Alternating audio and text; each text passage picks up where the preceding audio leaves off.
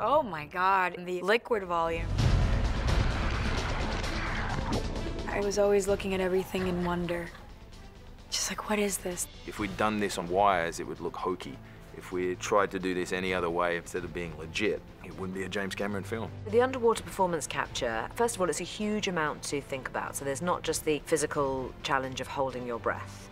There's then the added challenge of acting out a scene underwater where everything is very different. You're having to imagine coral reefs, you're having to picture other Na'vi swimming around you. Then you have the challenge of your movements are very, very different underwater, finding that serenity and that calm. So there's all of that to take care of. And that's what you're after, just the truthful sensation.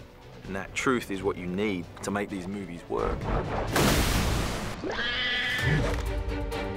What Jim wanted to do is give the actors an environment that was going to be as realistic as possible, build sets, and give them the ability to swim through the water and give it waves and current and everything. We had decks that had this unistrut system built that were on gantries and chain motors so that we could lift them up and build the set on top of it above the water and then lower them back down once the set was built. That system has the ability to also tilt those platforms, and a lot of times we will need that relationship with interacted topography.